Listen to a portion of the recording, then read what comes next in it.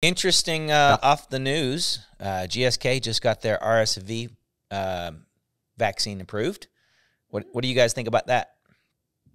Are we going to make a big push? I think so. I think anytime you get, as we say, belly buttons into the door in an independent pharmacy and into the retail space, opens up opportunities for conversations about other lifestyle choices and things that they may be working on, certainly other Shingrix and other things that are going on out there.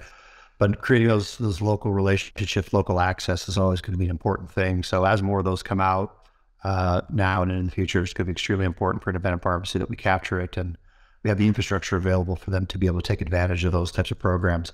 And certainly, by far the vast majority of our members since COVID, because prior to COVID, it wasn't as ubiquitous to either do flu shots and Shingrix. Now, it's why are you not versus why are you doing Correct. it? Economically for me, everybody now understands that, and that wasn't the case pre-COVID, but now we're starting to see great infrastructure, and it's a good opportunity for us to continue. When do you think when do you think that vaccine will have wide distribution where your customers will be able to get it?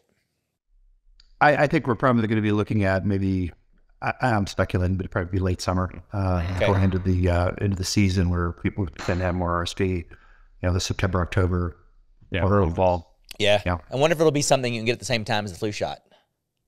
Yeah. I mean, it'll be interesting to see in the future, now into the future, where you're able to get these combo meds and who's going to be able to start to do that type of stuff.